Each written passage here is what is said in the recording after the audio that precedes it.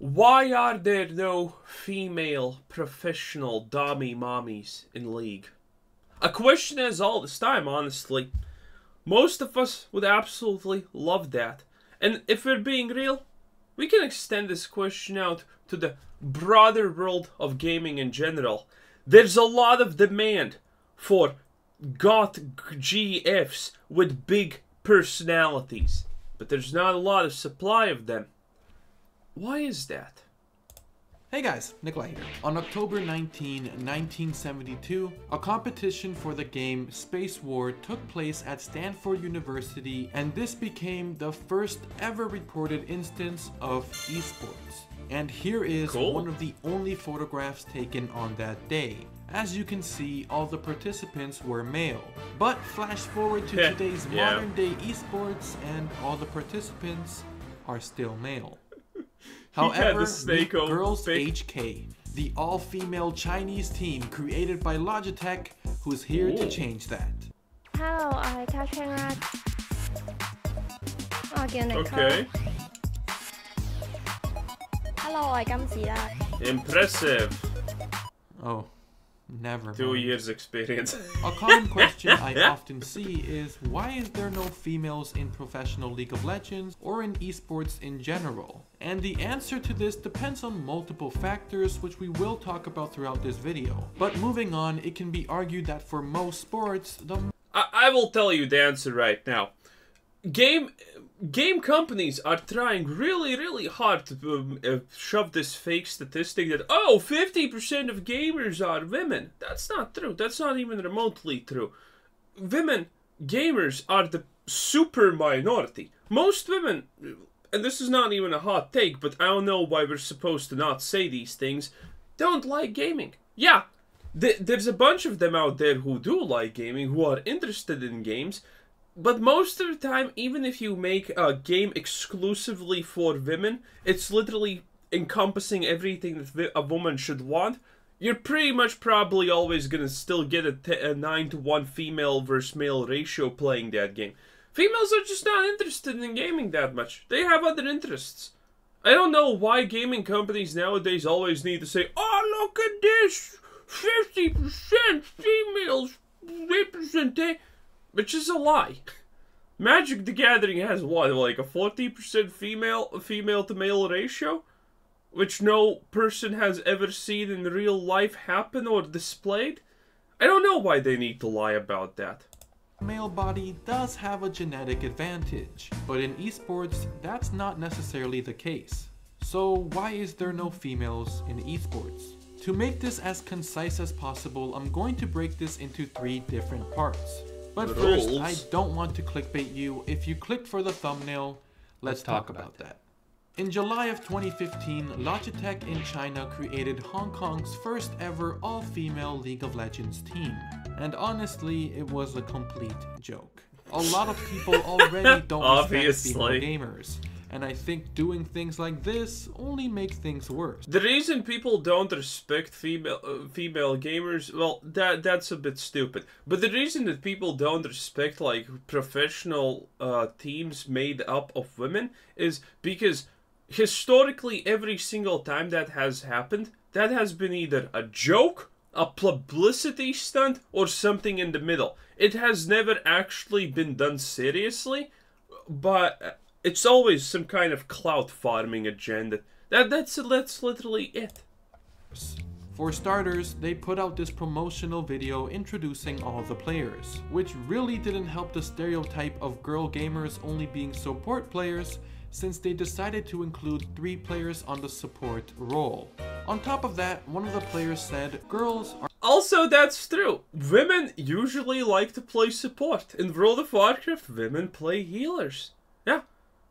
If you have a healer in the raid, there's actually a slight possibility because that is gonna be a woman, because the percentile representation of healers to tanks and DPS is roughly around the estimate when you start to actually see women in gaming. Now again, not necessarily true for everyone, but minorities and exceptions. This is what we're talking about here. Are more careful. Even though we might not play as well as boys, we pay attention to details.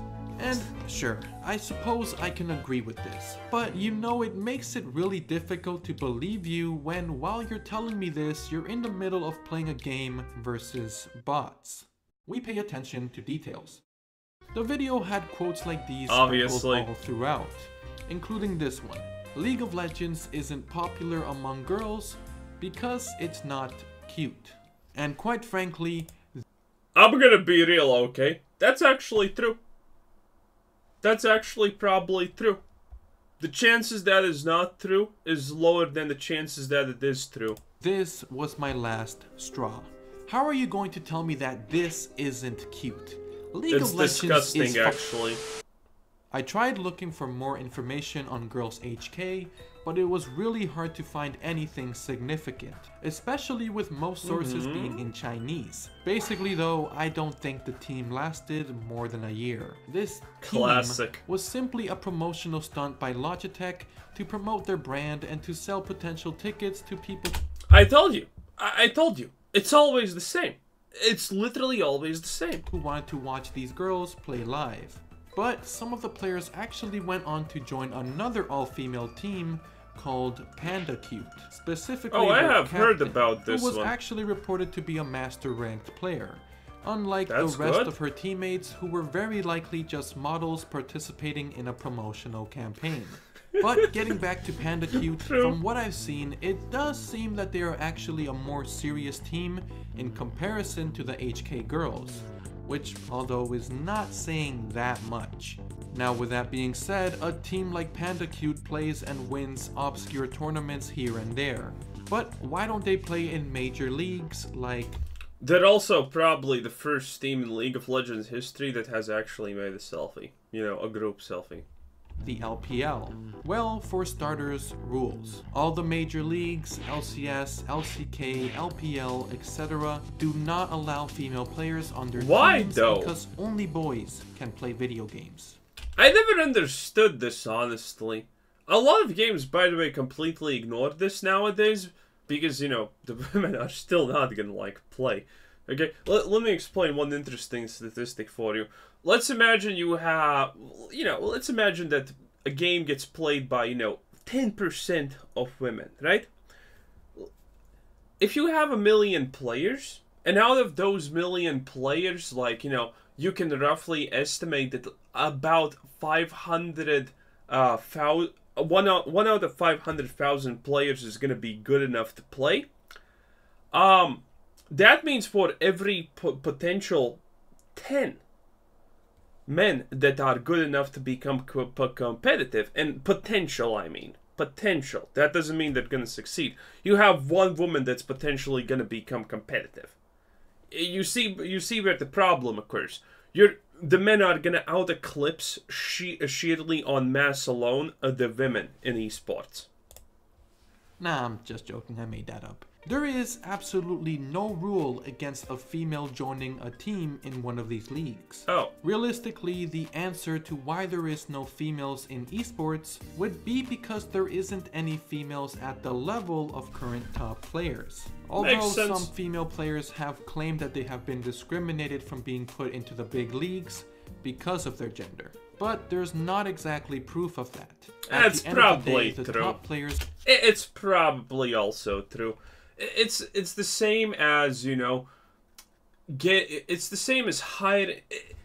This is gonna not sound the greatest, but this is essentially the same why workplaces don't exactly want to hire ex-OnlyFans girls, ex-prostitutes, and things like that. The reason why they don't want to do it is because imagine if it's a space where, you have like, 7 to 1 males versus females, and then you get someone with a past like that in there, there's going to be a bunch of thirsty guys making advances. So chances are a lot of teams are like, yeah, technically she fits, but it's probably going to start causing drama because our players right there are literally 3 times virgins. Yeah. Probably gonna start issues. And that's like probably a legit reason why people do not hire women, even if they are technically good enough for the position. Because you really do have issues like that. That's like a real world thing. Are who get called up to play in the top leagues. Just to even get started at having a chance to play in the LCS, you would have to be a consistently high-ranked player. Let's say a team is looking for a new ADC player Not and any the team longer. puts out applications. If a female were to apply and her skill set was on par with something like Doublelift, Uzi, and other top-tier ADCs, it really wouldn't take long until she got put into a team. That being said, although this is not a rule, some people speculate that having a female player in a predominantly male team could cause some conflicts within the team. Especially when it comes to teams living under the same house at times. True. But personally, I don't agree with that. Oh, and that, by the way, I completely forgot that, yeah, they're stuck in one house, so, yeah. And even if it could be true, every situation is different. There can be teams fully comprised of males who have conflict within each other. So, with all that being said, are there any high-ranked female players? Well, of course, being Master or Challenger in League of Legends is already a small percentage of the total player base. And being a female League of Legends player, period, is a small percentage also. Is that Pokemon? An infographic Riot Games put out in 2012 containing an assortment of valuable information like how many Teemos die per second, odds of getting a pentakill, and a stat saying that 90% of League of Legends players are male. I had no idea it's 9-1. I said that at the start of the video, right? It's predictable, yeah. It's like women are typically, I don't know, like 10-ish% of the population of games. Again, they're a minority. Most women don't like gaming. It's just the way things are. This is actually a weird statistic for Riot to put out in the first place. Because when you sign up for an account, Riot doesn't ask you for your gender. And even if we take Riot's 10% stat as a fact, it's still a stat from 2012. A time when the game that's so like old, this. yeah, true. Since then, the game has grown exponentially, and I can only imagine the diversity of the player base has grown as well. Yo. Heck, even dogs play League of Legends today. But even with that, it's still safe to assume the female player base is under 50%. So with the fact that there are much less female players... Every game that says that's 50% is lying, by the way. Literally every. Then there are male players, and high-ranked players being in a small percentage of the total player base, it makes the possibility of professional female players very rare to begin with. Hey guys, thinking face here. Nicolay forgot to... Daddy really missed her first stun, and still is gonna win the fight. Balanced, yes, nice. Forgot to say this, so I will instead.